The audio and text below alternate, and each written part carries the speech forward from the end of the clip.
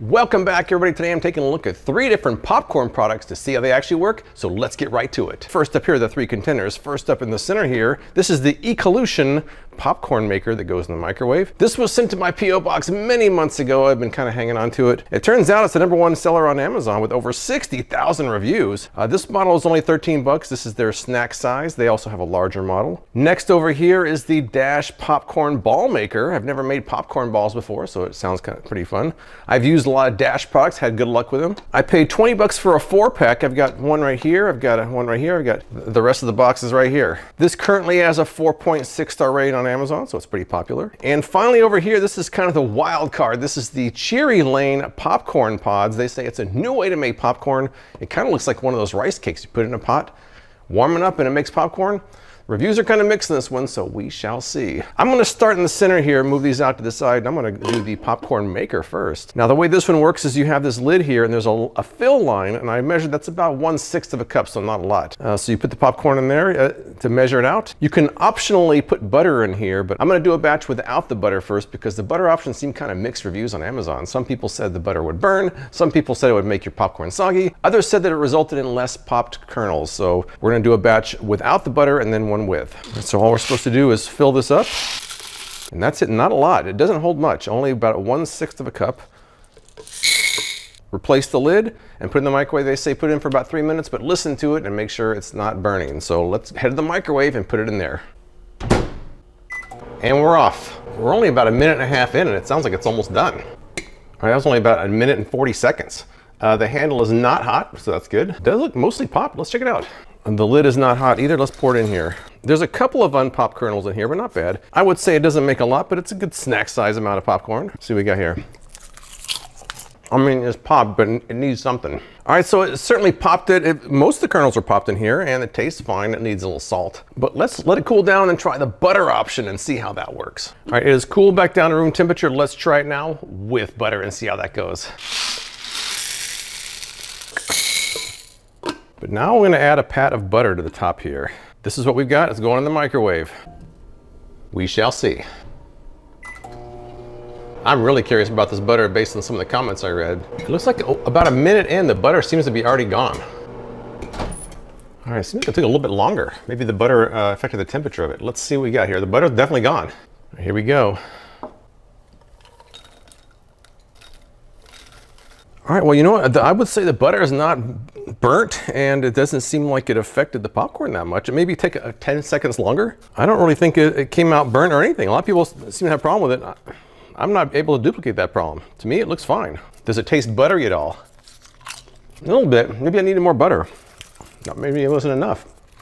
It's a light butter flavor. I like it. I think it came out good. So why did I not have a problem while a lot of people on Amazon did? Maybe I didn't use as much butter as they do. That could have some effect on it. If you only want a small amount of butter like I used, it seemed fine. I think it works pretty well. So let's move on to the next item. All right, it's time for the popcorn ball maker now. I've had a lot of luck with Dash products, so I have high hopes for this one. So for the popcorn ball maker, all you're supposed to do is mix up your recipe, use the base to scoop up some popcorn, twist the lid on top, and optionally add a popsicle stick. When you're done, put them on wax paper, and that's it. Now I need kind of a big batch of popcorn, so the first popcorn maker really doesn't fit the bill. I have to let that one cool down between uses. It would take too long. So I'm gonna use my Stir Crazy to make a big batch of popcorn for the popcorn balls. First up, make 1/2 cup of popcorn kernels. Next up, I have to melt 3 tablespoons of butter and 2 cups of mini marshmallows and pour it over the popcorn and mix them up. All right, now we're supposed to use the base to scoop out some popcorn, and the lid to smash it down. You twist it, and supposedly we'll have a popcorn ball. Let's see. Well, not bad really. Let's try another one. I guess you could just use the same one over and over again. You don't have to use multiples. All right, scooping it out. Oh, I got a big mess right there. Oh man, I am making a mess. All right, twist. I'm gonna put a popsicle stick in here this time. And then you can just remove the cap. Oh, I got a big mess. All right, I'm gonna let these cool, but I think they came out pretty good actually. What do you guys think? Pretty simple, pretty easy. Someone in the comments said you could do it just as easy by hand. Let's try that out. Well, it's a lot messier, I can already tell. Let's see. You know what, it doesn't look as good. It doesn't look as good by hand, and my hands are messy. I think the popcorn ball maker is superior to using it by hand. It's very simple and very quick. There's my 3 containers. I did that one by hand. It didn't look terrible, but it was definitely messier.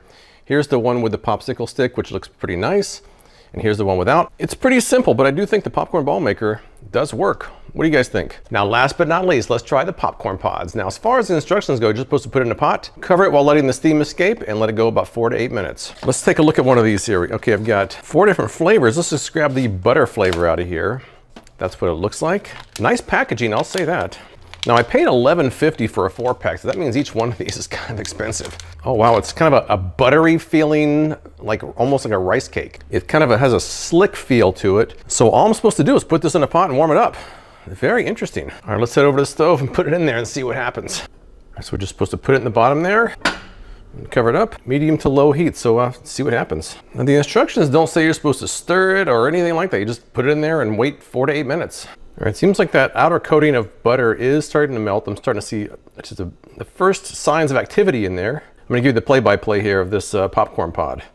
It looks like the edges are kind of breaking off a little bit too. Oh yeah, they're breaking off. And we're starting to get a little bit of sizzle down on the bottom there. Our first pop, 3.5 minutes. And we're definitely going now at the 4-minute mark. We're making progress. Smells good. I can definitely smell the butter popcorn smell. I think we're just about done at the nearly 5-minute mark. Bailey loves when I drop some, don't you, Bailey? All right, here we go. It looks good, it smells good. Let's take a taste and see what we got. Let me see. Oh yeah, that's good. That's very good. Oh, good flavor, very buttery. Not a lot of unpopped kernels either. I mean, it's about 1 big bowl full. I like the process. The taste is very good. The amount is fine. I like everything about this except for the price. But let's recap all of these items we tested here. Now, as far as the Ecolution popcorn microwave maker goes, I think it worked very well. I used a very small amount of butter and I didn't have a problem with that. Some people seem to have problems with larger amounts, I guess.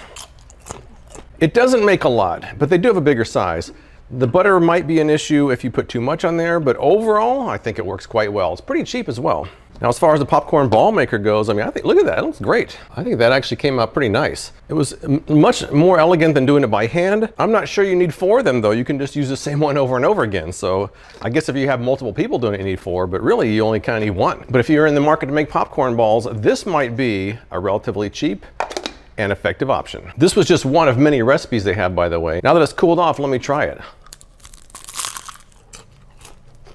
All right, that's pretty good. That's pretty good.